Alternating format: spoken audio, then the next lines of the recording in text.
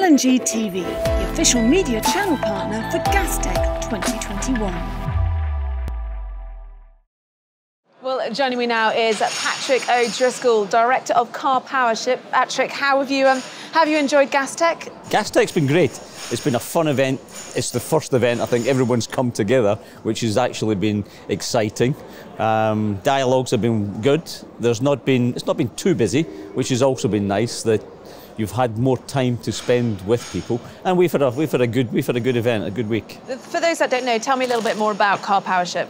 Karpowership, well, people always ask, what is it? Karpowership is what it is. It's a power ship that floats, obviously, and within it is an integrated, standalone power plant that is mobile, it is modular, and it is flexible to the point where you can upsize, downsize, and you can change fuels. Everything that we do is gas ready. So when gas is available in some of our applications and projects, we've run and started on a liquid fuel, but the migration now and the future is the change to gas through LNG. Yeah, we'll talk about that in just a moment, but in terms of the fleet that you have and where they operate, tell me a bit more about that. We're operating today across 4 continents.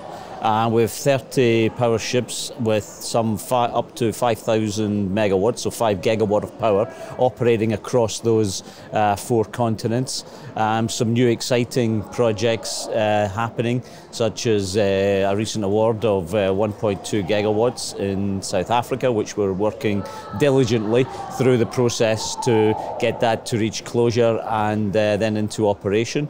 But LNG for us it's a new beginning. People have known us to be a liquid fuel player, but now with the introduction of the FSRUs, we've got Senegal deployed with an FSRU aligned to the power ship, looking at downstream on bringing on land-based power plants and getting them converted into LNG. So yeah, we're excited about LNG. It's going to be a core part of the business going forward. And do you mostly operate in emerging markets, or what are the sort of what's the standard? Predominantly, if there is a standard. Yeah, is there a standard? Who needs electricity? Yeah. Well, I think globally everybody has their finger on the pulse today but recently it's been more of the developing world, so Far East, Africa.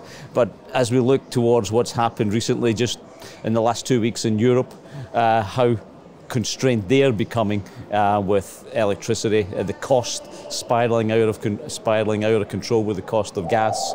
You go into the Americas, South America, struggling, Brazil struggling with their hydro. So we see in being able to have the fleet that we've got readily available, ready to deploy. We're able to deploy, in instance Senegal, 120 megawatts deployed and made operational in 58 days. There's not many companies that I'm aware of out there that will actually be able to deliver that size as quickly as that. So LNG is going to be obviously a very important fuel for the future. How does the next 12 months look like for Karpowership? The next 12 months is going to be exciting.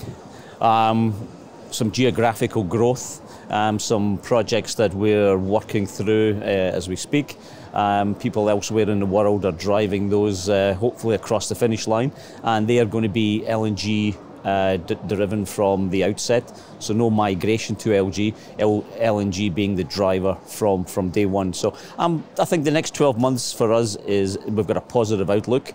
Electricity is a bigger requirement in a lot of these emerging countries and countries that are coming out of the pandemic and addressing some of the issues that they're facing today. How far in the future are you planning projects? You talk about being able to be operational within 50-something days. Is that more normal for Karpowership, or are you really looking at 5-year, 10-year, putting together projects that are that long term? We take the whole bag basically. We have the ability to be reactional, to deliver power of size and magnitude quickly, but we also have the foresight to look at the future markets. And one thing that LNG is doing for our business, LNG is driving size, in terms of larger megawatts, but it's also driving longevity. So projects are becoming longer. Does that mean that they start quicker? No, not necessarily. Infrastructure has to be put in place when you're doing LNG. That takes a little longer. So in general terms, we have the ability to respond immediately, but yes, we are looking at projects that will close 18 months, 2 years down the line. So there's a gestation period of us driving and tailoring and massaging and putting in place the process to be able to look forward 2 or 3 years to get to a closure in a project. How has the pandemic, the last 18 months, how's that affected Karpowership, or has it affected you guys? I mean, it's obviously affected the market, so what's that resulted in with your business? The pandemic did a few things. First of all, it got everybody locked down to stay at home. I wasn't on a flight week in, week out. Video conferencing obviously took a lot of time. People took a long time to get into it. A lot of the developing world were there for video conferencing, but it was something new. It took a while to adapt, but everybody struggled through it. We got there. The pandemic, I think it gave businesses time to reflect, readjust, and look forward to when the pandemic was over and when the situation eased. Karpowership, we've been fortunate. We kept industry alive. We kept countries alit. Obviously, security of supply during a pandemic, such as hospitals, is critical. You don't want hospitals running on emergency generators. So having a good, solid security of supply during the pandemic for the healthcare sector was important, and I think Karpowership done that successfully across the developing world where we're located. Brilliant. Thank you so much for talking to us. Enjoy the rest of Gastech. Thank you very much. Good luck with Karpowership. Thank you. It was a pleasure.